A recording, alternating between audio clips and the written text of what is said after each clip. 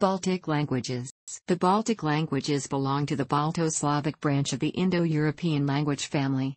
Baltic languages are spoken by the Balts, mainly in areas extending east and southeast of the Baltic Sea in northern Europe.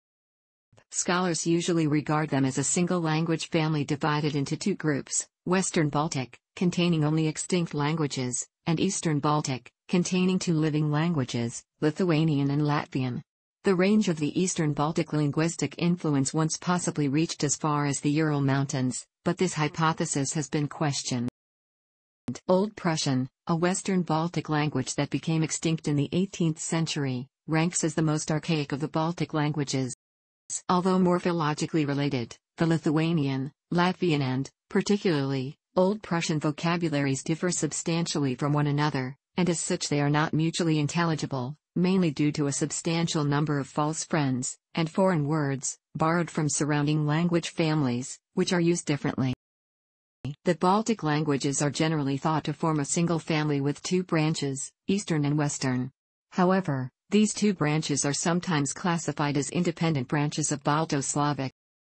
Extinct language. It is believed that the Baltic languages are among the most archaic of the currently remaining Indo-European languages, despite their late attestation. Although the various Baltic tribes were mentioned by ancient historians as early as 98 BC, the first attestation of a Baltic language was about 1350, with the creation of the Elbing Prussian vocabulary, a German to Prussian translation dictionary. Lithuanian was first attested in a hymnal translation in 1545. The first printed book in Lithuanian, a catechism by Martynas Mažvydas, was published in 1547 in Königsberg, Prussia, now Kaliningrad, Russia. Latvian appeared in a hymnal in 1530 and in a printed catechism in 1585. One reason for the late attestation is that the Baltic peoples resisted Christianization longer than any other Europeans, which delayed the introduction of writing and isolated their languages from outside influence. With the establishment of a German state in Prussia, and the eradication or flight of much of the Baltic Prussian population in the 13th century, the remaining Prussians began to be assimilated, and by the end of the 17th century, the Prussian language had become extinct. During the years of the Polish-Lithuanian Commonwealth, 1569 to 1795, official documents were written in Polish, Ruthenian, and Latin. After the partitions of Commonwealth, most of the Baltic lands were under the rule of the Russian Empire, where the native languages or alphabets were sometimes prohibited from being written down or used publicly in a Russification effort. See Lithuanian press ban for the ban in force from 1865 to 1904. Speakers of modern Baltic languages are generally concentrated within the borders of Lithuania and Latvia, and in emigrant communities in the United States, Canada, Australia and the countries within the former borders of the Soviet Union. Historically, the languages were spoken over a larger area, west to the mouth of the Vistula River in present-day Poland, at least as far east as the Dnieper River in present-day Belarus, perhaps even to Moscow, and perhaps as far south as Kiev. Key evidence of Baltic language presence in these regions is found in hydronyms, names of bodies of water, that are characteristically Baltic. The use of hydronyms is generally accepted to determine the extent of a culture's influence, but not the date of such influence. The Mordvinic languages, spoken mainly along western tributaries of the Volga, show several dozen loanwords from one or more Baltic languages. These may have been mediated by contacts with the Eastern Balts along the river Oka. The eventual expansion of the use of Slavic languages in the south and east, and Germanic languages in the west, reduced the geographic distribution of Baltic languages to a fraction of the area that they formerly covered.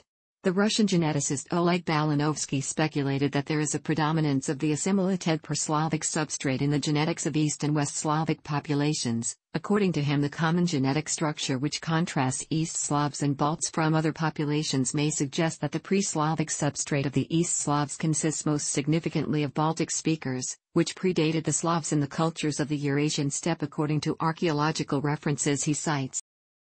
Though Estonia is included among the Baltic states due to its location, Estonian is a Uralic language and is not related to the Baltic languages, which are Indo-European. The Baltic languages are of particular interest to linguists because they retain many archaic features, which are believed to have been present in the early stages of the Proto-Indo-European language. However, Linguists have had a hard time establishing the precise relationship of the Baltic languages to other languages in the Indo-European family. Several of the extinct Baltic languages have a limited or non-existent written record, their existence being known only from the records of ancient historians and personal or place names. All of the languages in the Baltic group, including the living ones, were first written down relatively late in their probable existence as distinct languages. These two factors combined with others have obscured the history of the Baltic languages, leading to a number of theories regarding their position in the Indo-European family.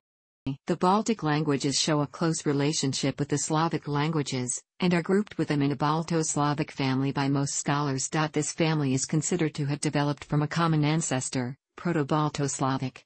Later on, several lexical, phonological and morphological dialectisms developed, separating the various Balto-Slavic languages from each other.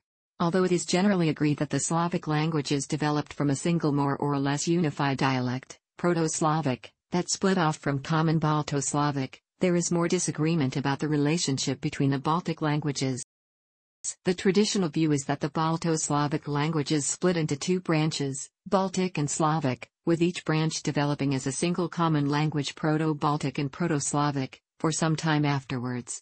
Proto-Baltic is then thought to have split into East Baltic and West Baltic branches. However, more recent scholarship has suggested that there was no unified Proto-Baltic stage, but that Proto-Balto-Slavic split directly into three groups, Slavic, East Baltic, and West Baltic. Under this view, the Baltic family is paraphyletic, and consists of all Balto-Slavic languages that are not Slavic. This would imply that Proto-Baltic, the last common ancestor of all Baltic languages, would be identical to Proto-Balto-Slavic itself, rather than distinct from it. In the 1960s, Vladimir Toporov and Vyacheslav Ivanov made the following conclusions about the relationship between the Baltic and Slavic languages: a Proto-Slavic language formed from the peripheral type Baltic dialects, b. Slavic linguistic type formed later from the Baltic languages' structural model, c. The Slavic structural model is a result of the Baltic languages' structural model transformation. These scholars' theses do not contradict the Baltic and Slavic languages' closeness, and from a historical perspective specify the Baltic Slavic languages' evolution. Finally, there is a minority of scholars who argue that Baltic descended directly from Proto-Indo-European, without an intermediate common Balto-Slavic stage. They argue that the many similarities and shared innovations between Baltic and Slavic are due to several millennia of contact between the groups, rather than shared heritage. The Baltic-speaking peoples likely encompassed an area in Eastern Europe much larger than their modern range. As in the case of the Celtic languages of Western Europe, they were reduced with invasions, exterminations and assimilations. Studies in comparative linguistics point to genetic relationship between the languages of the Baltic family and the following extinct languages. The Baltic classification of Dacian and Thracian has been proposed by the Lithuanian scientist Jonas Basanavičius, who insisted this is the most important work of his life and listed 600 identical words of Balts and Thracians. His theory included Phrygian in the related group, but this did not find support and was disapproved among other authors, such as Ivan Deridanov, whose own analysis found Phrygian completely lacking parallels in either Thracian or Baltic languages. The Bulgarian linguist Ivan Deridanov, who improved the most extensive list of toponyms, in his first publication claimed that Thracian is genetically linked to the Baltic languages, and in the next one he made the following classification: the Thracian language formed a close group with the Baltic, Balto-Slavic, the Dacian and the Pelasgian languages. More distant were its relations with the other Indo-European languages, and especially with Greek, the Italic and Celtic languages, which exhibit only isolated phonetic similarities with Thracian. The Tocharian and the Hittite were also distant. Of about 200 reconstructed Thracian words by Deridanov, most cognates, 138, appear in the Baltic languages, mostly in Lithuanian, followed by Germanic 61, Indo-Aryan, 41, Greek, 36, Bulgarian, 23, Latin, 10, and Albanian, 8. The cognates of the reconstructed Dacian words in his publication are found mostly in the Baltic languages, followed by Albanian.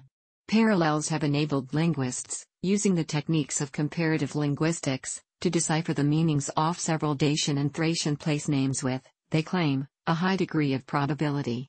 Of 74 Dacian place names attested in primary sources and considered by Deridanov, a total of 62 are Baltic cognates, most of which were rated certain by Deridanov. For a big number of 300 Thracian geographic names, most parallels were found between Thracian and Baltic geographic names in the study of Deradanov.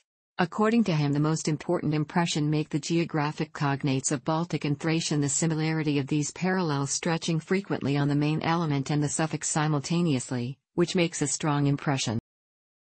Thanks for watching. Don't forget like the video and don't forget to subscribe.